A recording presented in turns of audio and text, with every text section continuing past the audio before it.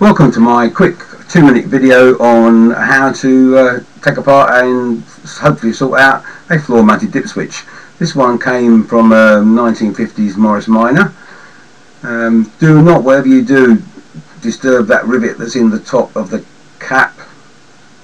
This rivet is holding the cap down over the spring that gives you the return pressure and basically operates the thing. So leave that well alone.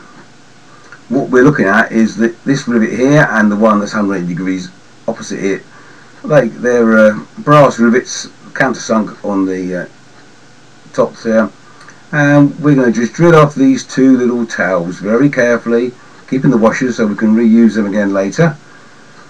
Right, when we get it apart, it comes apart very easily, and there's just 3 contacts inside. So we drill off one and then the other.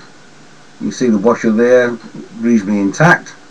We separate the switch, and when we put it back together, we'll put a little bit of silicone sealant around the edge there just to help keep the moisture out. So there's the central input connector with the little S-shaped clip part that actuates the square block or rectangular block that's inside. You see the block there, it's all looking very tarnished. I can only assume that's why I wasn't getting both full and dip beam operating correctly.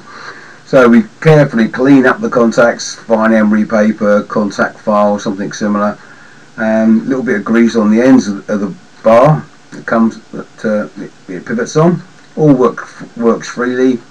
I used countersunk bolts with little nuts.